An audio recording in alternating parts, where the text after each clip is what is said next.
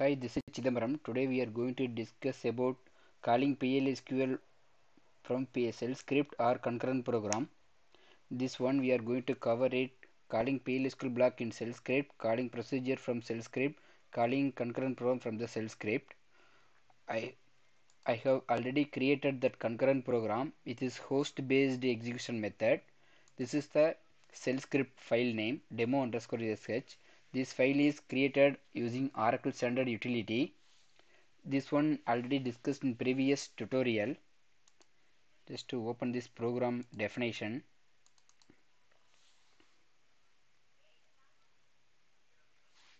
this is a program definition. 3 parameter I have already defined it. All are character types. This program is attached to all request group so that I can able to submit the program from all responsibilities. The program is created under this program create payable model, so the file should be created in ap top under the bin folder, cd folder ap top slash bin. So under the bin folder the file is created. File name is demo_.spurg. So as we discussed in previous tutorial, these are the default parameters for that concurrent program.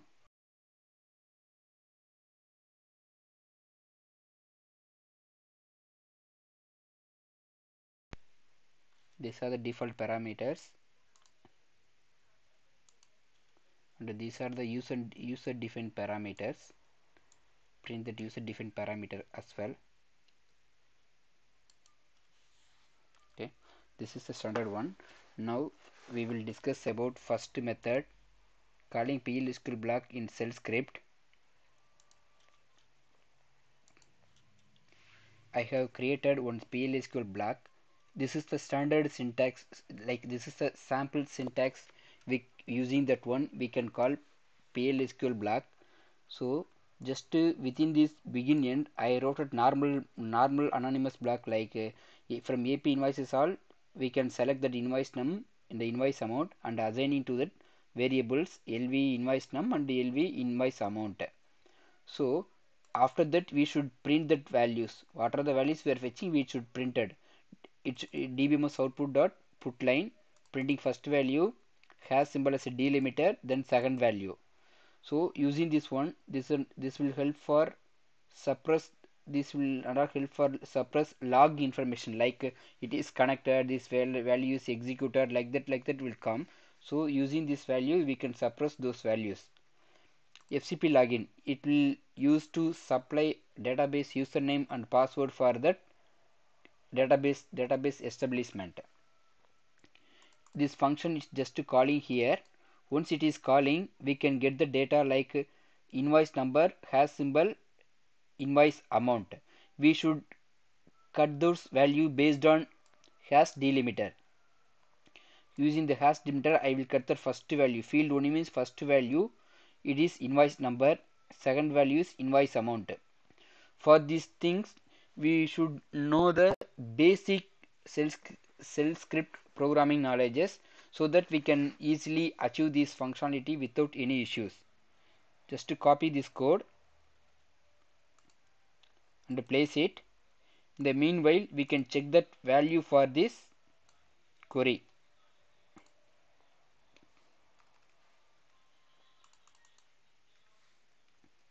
Just checking two values is coming, that invoice number and invoice amount.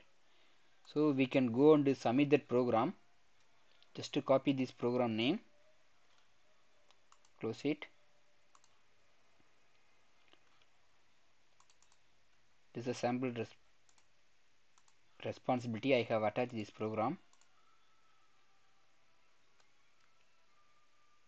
This is test 1, test 2, test 3. Submit this program.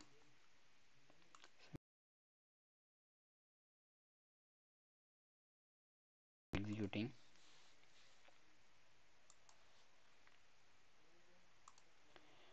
Not only these values, we can add it as many values we can return it, like invoice currency, payment currency.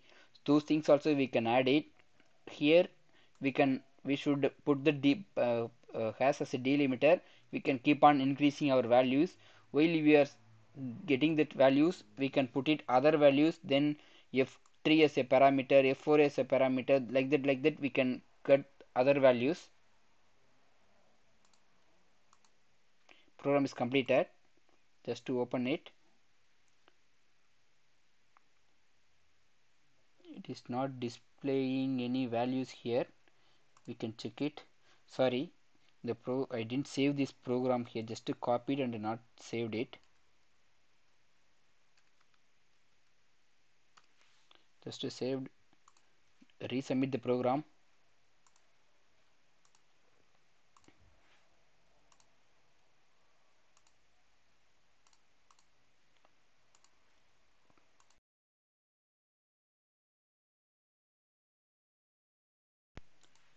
It is pending status.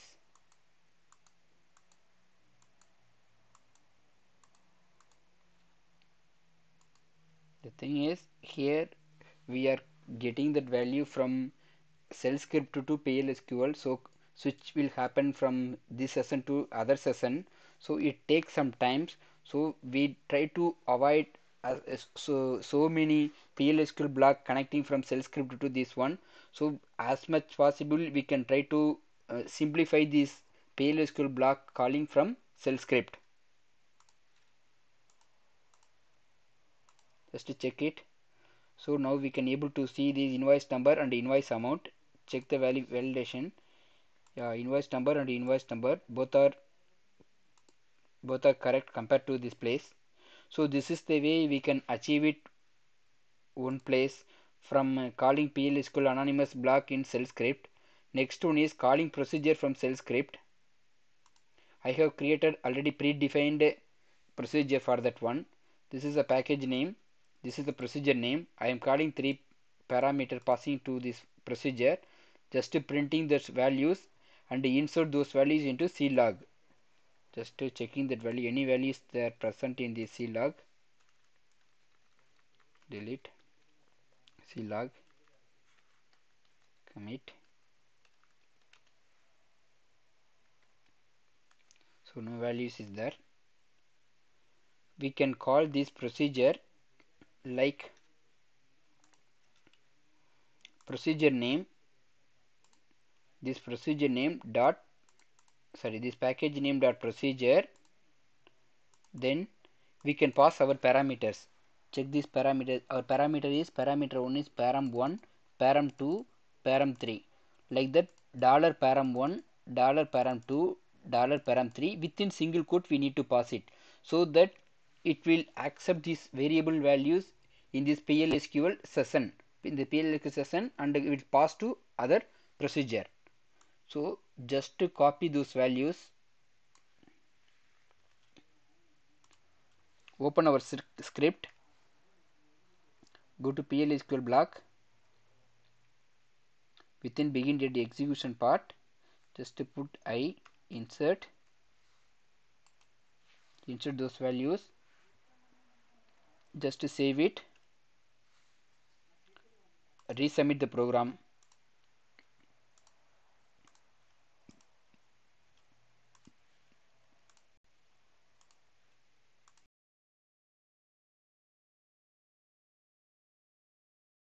Now expected output is the 3 values which we passed from this program.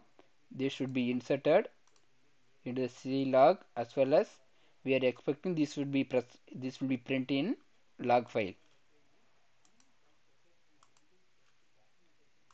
You can check it, any value is there? No. We can wait some time.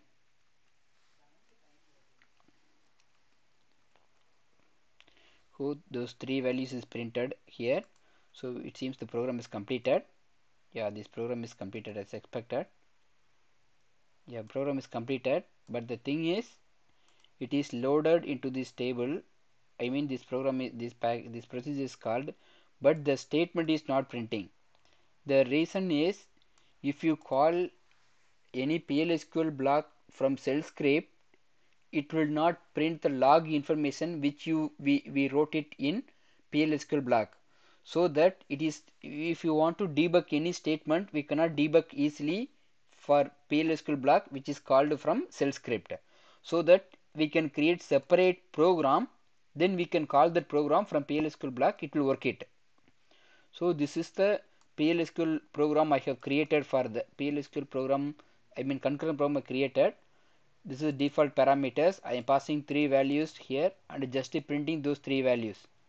So this this is the concurrent program I have created. I can show this definition.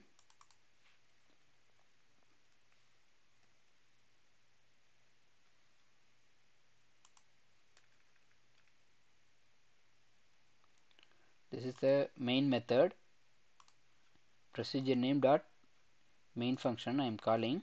This is the main, then check it.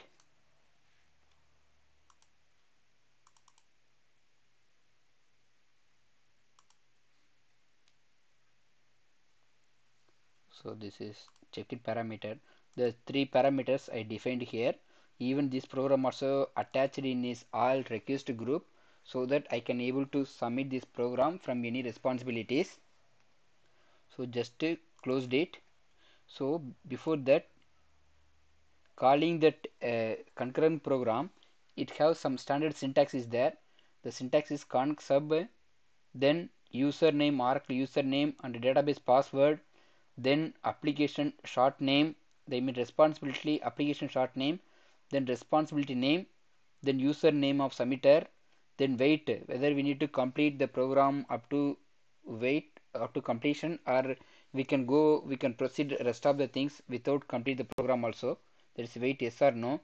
Then concurrent, this is concurrent application short name for the program, then program name, then parameter, give the space, then we can put the parameter. All other things are like program name, the program description, repeat time, this and all are optional one. But the yellow color, whatever I have mentioned is yellow color, that is mandatory for that concurrent program. So I am going to call this program. I am going to call this program from our shell script. This is our program, going to call it. So the standard syntax conc sub,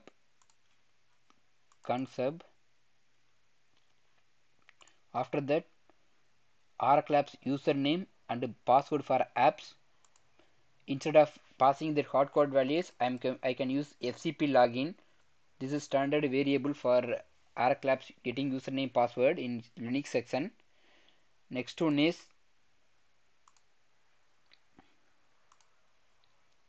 responsibility application short name. This is the responsibility I am going to use it. So application is 200, query that one. SQL AP is a short name of this application. So SQL AP, then put that responsibility name, then put that username submitter. Wait, I want to wait this program up to complete. Then concurrent, this is concurrent program application name, SQL AP. This is concurrent program short name. Then parameter 1, parameter 2, parameter 3. So this is the way. If we can put this one in this shell script, go to end,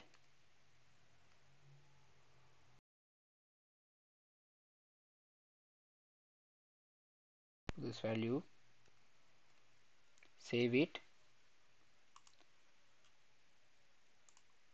sorry, go to that program, just go to responsibility,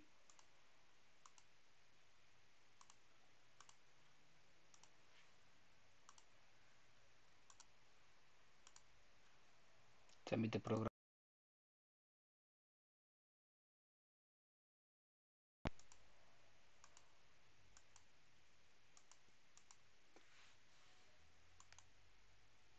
It is running.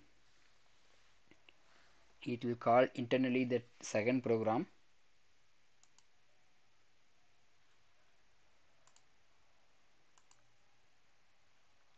We can wait some time. It is calling.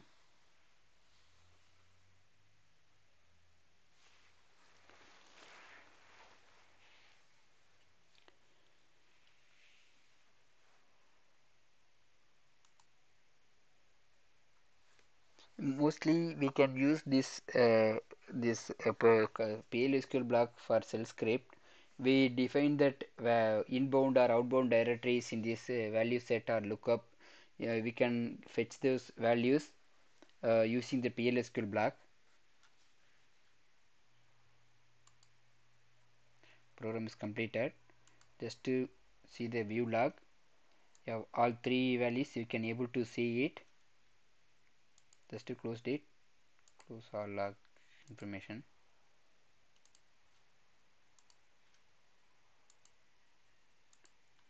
The program is keep on running.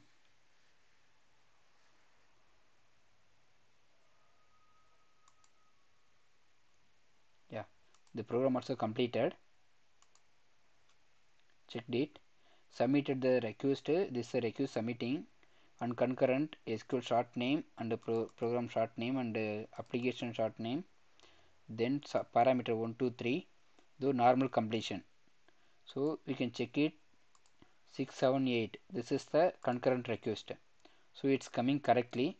So this is the way we can call subprogram from that main shell script program. So if any doubt is there, please give a comment under the comment section. We can. Thanks for watching my videos.